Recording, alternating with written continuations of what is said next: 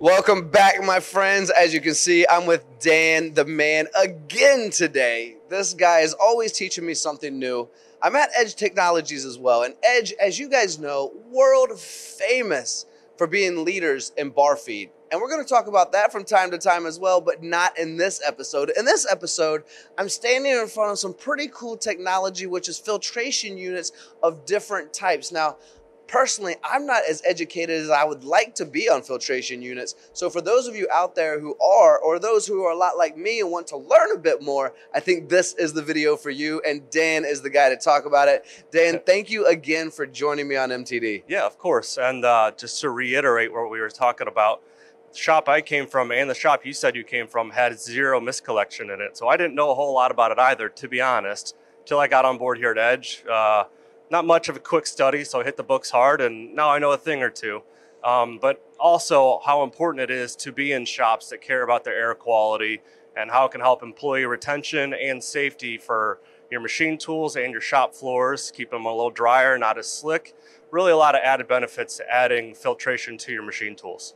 I can agree with that from a broad perspective, outside looking in. Exactly what you just said, Dan, with yeah, we didn't have them in our machine shops. And now doing a lot of interviews and going into factories, I'll walk in and you can see the smog. You can even taste the smog. And a machine shop smell and feel, it's kind of something we're used to. However, I've also walked into shops where it's as clear as it is in this shop we're in right here, right now. So let's talk about the technology and benefits of these two units we're standing in front of right now. So you see, there's two major different players in the mist collection line. We have over behind Tony here, that's our AF series.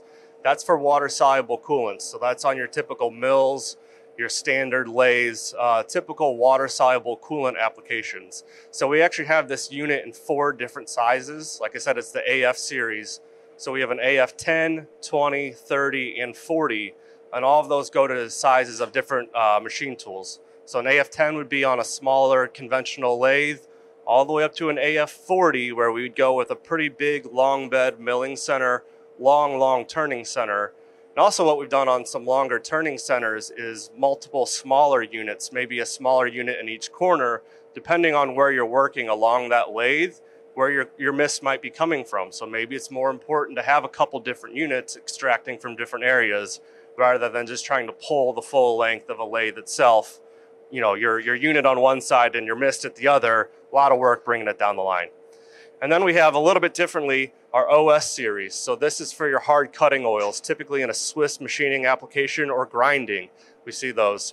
This is a one size unit, kind of lends itself to a Swiss size lathe, a little more small footprint.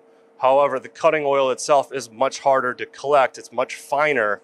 The mist is much finer. So this has got a fiber bed filter in it. It's got 60 square feet of fiber filter in it, wedged into a really small fiber. And it's that density that really allows us to collect the really fine mist created by that Swiss machining hard oil cutting process. That is interesting. So I'm standing in front of, between the two, and by all means, let me convey the message. This is not overwhelmingly loud, but between the two, that one's pretty much silent. And I do hear a little bit of a hum from this one. What's the difference between those two? Is that because of the processes that it's creating for the customer? Correct. So, and this unit here, that's more of our, between our AF20 and our AF30 size. So that is made for a machine tool that would be much bigger than this cabinet. Whereas this one is sized for about a machine tool this size, maybe a little bit bigger. And the noise that you're hearing, while you typically can't hear it over an ambient shop setting, we are kind of in a quiet environment here, so it might play a little more on the ears. That is because we're using this one to extrapolate much quicker, much harder. So you need a little bit bigger vacuum to pull it out. So it would be something you hear a little bit more. However, that is the machine working appropriately. Yeah, I wouldn't be able to hear this over a machine cutting for sure, but we are in a silent area, so it's worth bringing up. Now, definitely. We obviously have a pretty cool display in between us, and I know the audience has been watching this as we're talking the whole time. Some have probably assumed or already know what's happening here, but would you mind explaining what this little smoke bomb that we've created here is doing? Yeah, so what we did is hard to replicate a machine tool, and we take this to shops and demo it all the time where we can't necessarily show up on their equipment and say, hey, install this. So we have a little smoke and mirrors box where it's showing, say you're processing a part, you're doing some deep hole drilling, you're really kicking up a lot of mist. high pressure systems that everyone's seeming to go into, right? So we can fill this whole cabinet up with the mist here, and then I'll kill it. And you can see how quickly it gets extrapolated from your machine tool and not really coming out of the units themselves, because it's doing a job collecting all of that mist and releasing pure, really high quality air back into your shop, protecting your operators, your engineers, and everyone on the shop floor. So I have to ask, and maybe it's different from the setup of demos, because oftentimes we push things to extremes to showcase how cool it can be or how amazing it can be for a person's shop. But if, as a general rule, if I'm investing in either one of these machines, and maybe there's a difference, so if there is, please convey that difference. But how often do I need to change the filtration between the two systems when I'm pulling in all this contamination? Great question, because when we're talking about mist collecting, we are talking about consumables a lot of time. Great thing about the AF series, like I said, water soluble, a little easier to collect. There's two filters in that setup. So the first stage filter is a completely washable filter, so you're never replacing that. Very handy. The one sitting on top is the HEPA grade filter. Water solubles, high pressure coolant, we're talking more than a year plus replacing those. I typically see 2 to 3 years from people running pretty much 24/7 before they're having to replace that filter.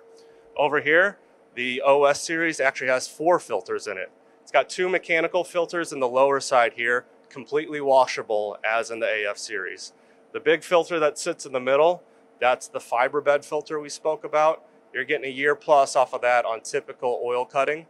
And then the HEPA filter as well, that sits on that, that'll be about the same lifespan as that fiber bed filter, typically around a year for those. And are we allowed to mention what a cost would be after that year to replace the filter?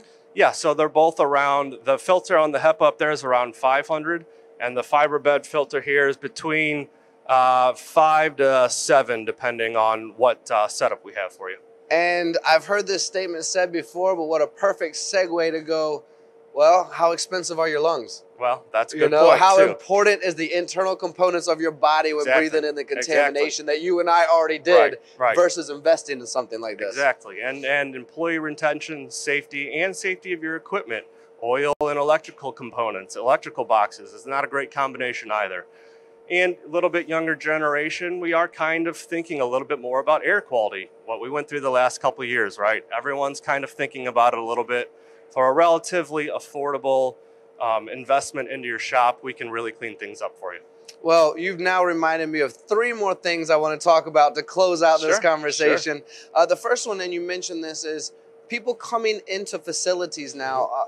A lot of times they're attracted by new technology or exciting technology, but they would also be very attracted to clean air, a clean working environment. Definitely. Now, that is, when we're talking about negotiating one person between 5 or 6 shops, sometimes that's the winner, which makes sense to me. Definitely. And the other 2 thoughts are, there are 2 people, or 2 sets of people, I would say, that are out there right now. 1, who have already invested in this because they believe that they need it. And 2, don't think that they need it because it's good enough, or I've opened my back doors on my windows of my garage. Can we address those 2 different audiences in a unique way to say, if you've already invested, maybe this is why you should invest in Edge. And if you haven't invested, even though we've kind of discussed it a little bit, just one final focus on, man, we both worked in machine shops that didn't have it. And this is probably why we should look into it. It's not that expensive. It pays for itself, and it brings in new employees. Well, yeah, we'll go one at a time. The shop that already has them. The good thing about the 2 units that we bring in here at Edge, very, very low maintenance. What I've noticed is the shops that do have mist collectors, they run them, they can hear them humming, they're running good. But how often do you look at your filters? How often do you clean them? Let's be real, not very often. So we found 2 products that both require very, very little maintenance to run flawlessly and actually do their jobs, rather than, yeah, I can hear them running, I guess they're doing what they're supposed to. But if they're never cleaned, maybe they don't. So we kind of came to the reality that shops don't have the time or the manpower to be cleaning these things all the time. We understand that, and we're pretty honest about it. Yeah, I will tell you, the more you clean the first stage filters in these units, the longer your HEPA filters will last. That's true. Also knowing it's not exactly the #1 priority for all shops. So you do get quite a bit of longevity even without the constant maintenance of the units. To the second example, you have the shops who don't have any mist collection, i.e. the shops we were coming out of. You can get away with it for a while. but what we're all battling for the same people. And if you just made a big investment on a new machine tool, for the price you put into that machine tool, to keep everything clean, the machine tool itself, people operating it, it's such a small drop in the bucket comparison and such a low effort. I don't want to say no-brainer, but it's really smart to go with some sort of mist collection solution to improve everything around your shop environment. Yeah, very well said, Dan. A lot of us get so focused, and I think it's important to remain focused, but so focused on if we're not making chips, we're not making money. Sure. But there's so many accessories that go into surrounding that to make it Right. the right environment Yeah. to keep the machines running as Right. well and to keep the people happy. Exactly. This, to me, is one of those things, or Yeah. two of those things in this specific case. Right. Yeah, we agree. We agree. And yeah, keeping people happy, keeping people clean. You know, that's the name of the game. Awesome. Dan, well, thank you so much. Thank you all for watching. This is pretty cool technology. I'm happy to talk about it and bring it to the audience. It's not something we get to talk about every day. Sure. And I have to ask you one last question before we go. All right, bring it. Have you ever opened a machine and then all that smog just comes straight to you? Oh, yeah. Yeah. All the time. All the time. You get the nice steamy shower, the little shower, the exfoliating coolant mist, which smells excellent. Everybody knows that. It smells, everyone knows that because we're taking great care of our coolant too, right, guys? Oh, yeah. Always. Dan, thank you again. Thank you all for watching. Thank you for watching MTDCNC. This is Edge Technologies. Thanks, Tony.